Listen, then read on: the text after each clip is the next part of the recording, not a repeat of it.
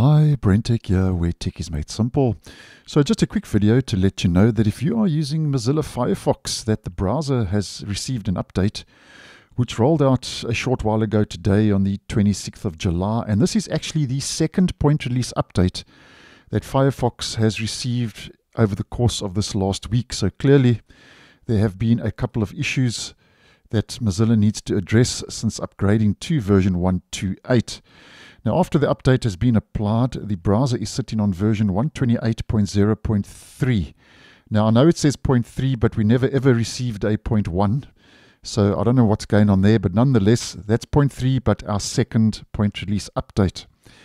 Now, just to go through the bug fixes, if you are using the browser, first of all, the first fix is they fixed an issue causing some sites to not load when connecting via HTTP2.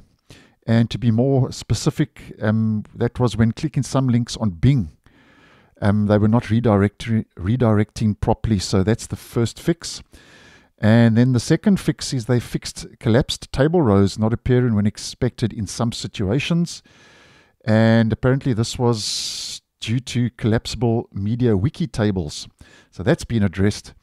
And then the third and final fix, they fixed Windows on-screen keyboard potentially concealing the web page when displayed, and specifically it was covering text boxes.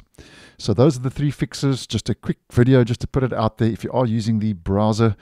So that's the second bug fix update we have received over the course of this last week, and that's on version 1.2.8, which rolled out.